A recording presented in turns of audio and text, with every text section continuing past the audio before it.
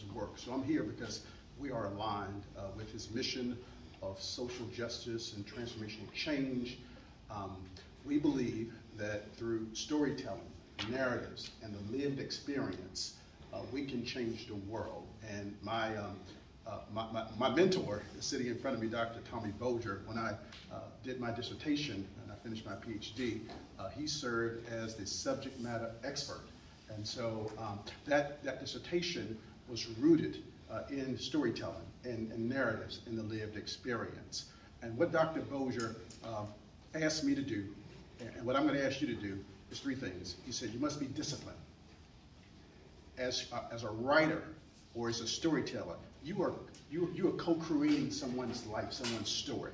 So you have to be disciplined, and you have to acknowledge your bias and your own positionality in your work. In other words, don't let yourself get in the way. Get out of the way of the work. Number two, it's about leadership. It's about leadership. Who seeks to follow you?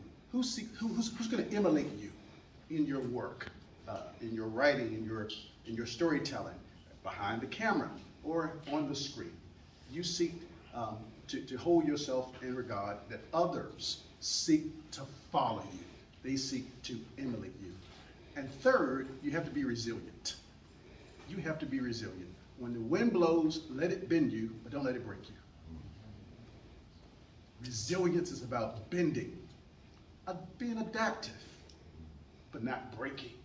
Nothing should break that spirit, that passion that resides within you. The price has already been paid by ancestors. Yes, now, you got to walk in the light. That's right. You have to walk in integrity. You have to walk in the spirit of truth.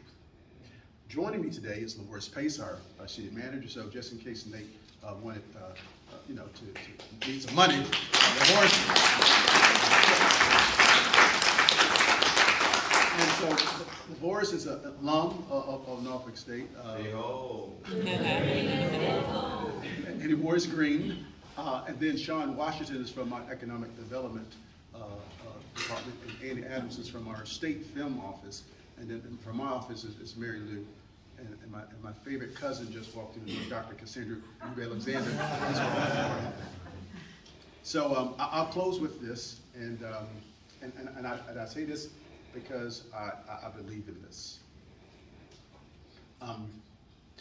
Your future and the future of our country